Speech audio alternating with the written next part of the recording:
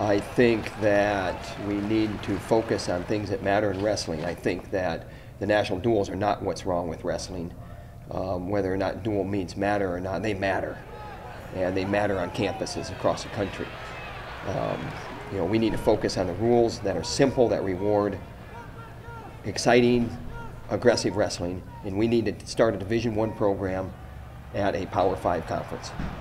We saw them 4 years ago, and it was a beehive. And we got to be ready to go. It is a different style. It's a fun atmosphere there.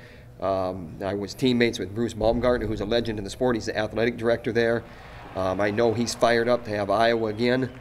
And, we have Cliff Moore out there, and the assistant coach, right-hand man to Tim Flynn.